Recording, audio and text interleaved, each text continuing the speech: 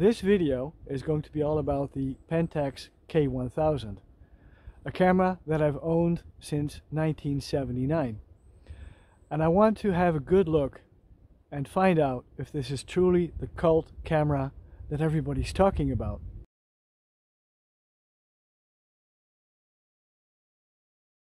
Let me take you back to 1979, when I was 13 years old and living in a small town called Hudsonville in the state of Michigan in the US of A. Photography was my #1 interest. The only thing was, I did not have a camera and I didn't have the money to buy a camera. So a good school friend of mine, Chris Demarest, introduced me to an employer, and I was taken on board to pick tomatoes in greenhouses during the summer. And initially I chose to buy a Fuji SLR. So after about 6 or 7 weeks, I had put down enough money to take the camera home. And then something strange happened. I was loading a roll of film in the Fuji SLR and I wanted to advance the film, and the advance lever broke. I took the camera back to Myers and they said, "Would you like to have your money back, or would you like to exchange the camera for another camera?" And that's when I chose for the Pentax K1000. So it was not my first choice, but I'm glad that the advance lever of the Fuji SLR broke, because this is a very interesting camera to have as a first camera. Okay, then you're 13 years old. Let me explain how it feels when you buy your first camera. It's like getting a new bike for your birthday. It's something that you will never forget. And I'm glad that after even more than 40 years, I still have the exact camera that I bought in 1979. Let's now have a look at some of the first photos that I took with this camera.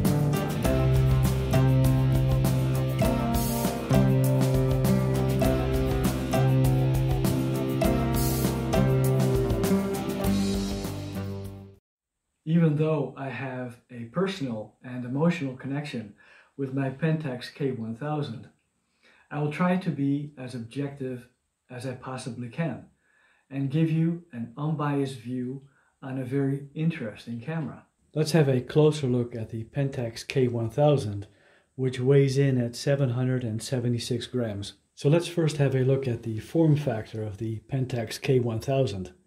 And to be honest with you, there is no form factor. It's a very classic design. It's very square. And that means, with regards to using this camera, you could almost compare it to holding a brick when you're making your photos. So let's first look at the top plate, where we have the film advance lever with an integrated film counter, as you see here.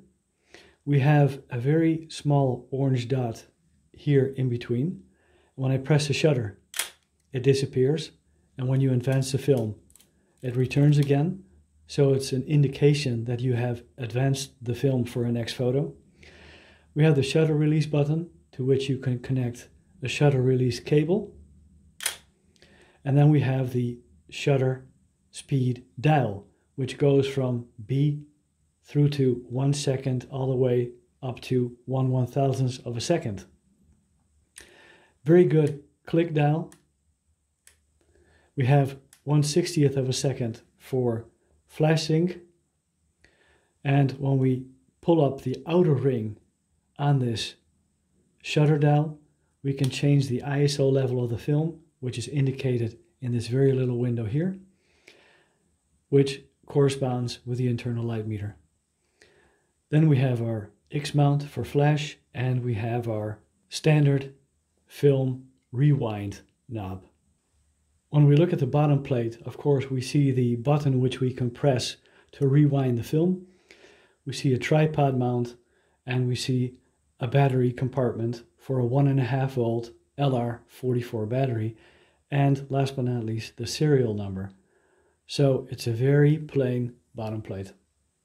When we look at the back of the camera, we have, of course, the viewfinder, and we have here written down Asahi Optical Company, which indicates that this specific model was one of the early versions. Later on, they were made outside of Japan. So if you're looking for a Pentax K1000 and you make sure this is on the back of the camera, then you have the early version, which has a better build quality. And of course, we can open the back by pulling up the film rewind knob. So let's have a look at the front of the camera, where we see the pentaprism on which it says Asahi Pentax. We see that it is a K1000, and we have 2 rings to connect a neck strap, which in my opinion is a little bit awkward, because if you connect a neck strap to these 2 rings which are more positioned to the front of the camera, your camera often hangs slightly slanted in front of you. Then we have on the side here an external flash connection and a button which we can compress to release the lens. So when we compress that button and turn the lens counterclockwise, we can take the lens off the camera body. And if we align this white dot with the button which we just compressed, you can easily put it back onto the camera body. Pentax K1000 cameras are renowned for the fact that this button here often breaks. So this is a fragile part of the camera. And as you can see, mine is still okay. We also see that we have a standard 50mm 2.0 Pentax M lens. This is a lens that came with the camera when I bought it back in 1979. With regards to the lens, I would like to mention that the lens has an aperture range of 2.0 to f22. The aperture from f16 to f22 is 1 whole stop. The aperture from f2 to f2.8 is also a whole stop. All the apertures in between are half stops. That's good to know, again, because you need to know where you are and where you're going to. So that's important to note, that there's a difference between half stop and a whole stop.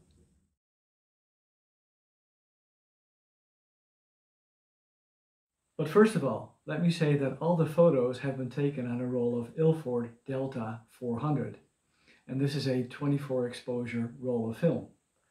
It was developed in Ilford ID11 for 14 minutes at 20 degrees Celsius in a 1:1 ratio.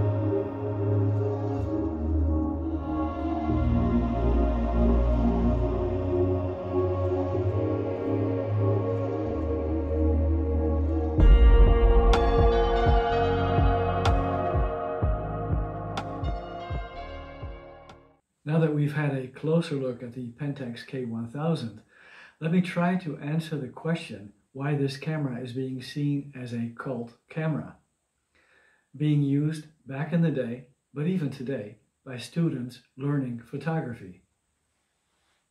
Well, like I mentioned, it is a fully manual camera. You determine shutter speed and aperture.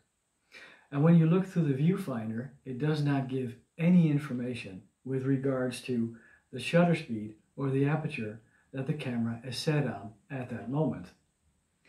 The only thing you see when you look through the viewfinder is a needle which you need to center exactly in the middle to get a correct exposure.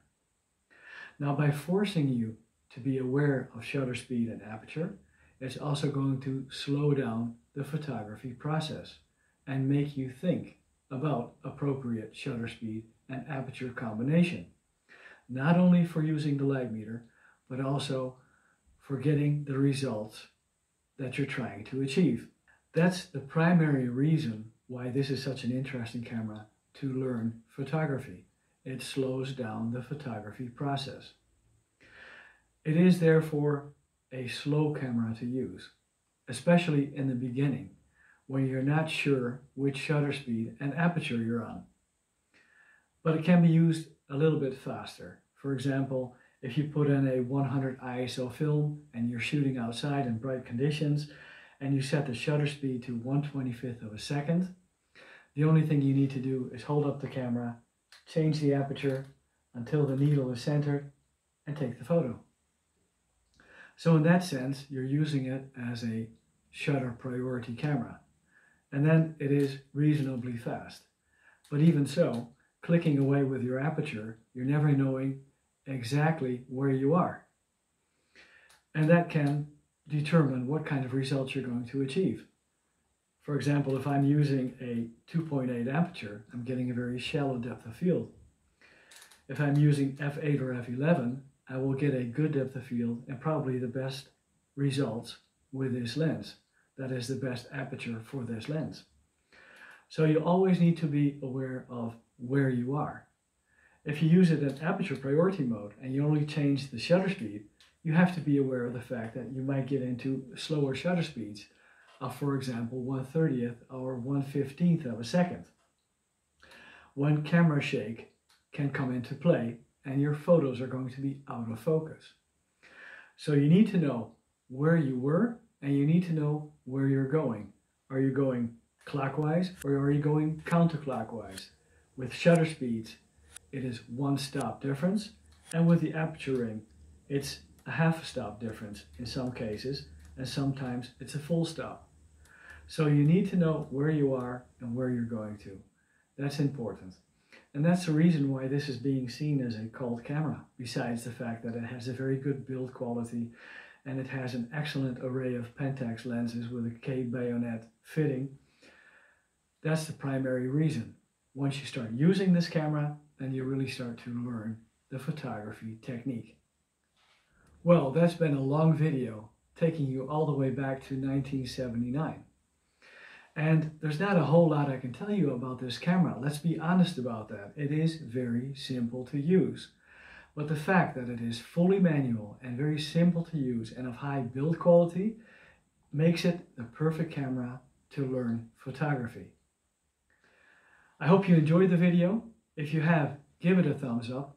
If you haven't subscribed yet, you're more than welcome to do so, because I'm going to be bringing out a lot more videos with regards to cameras, both analog and digital, and also photography technique. Thanks again. Greatly appreciated. Take care, and I'll see you next time.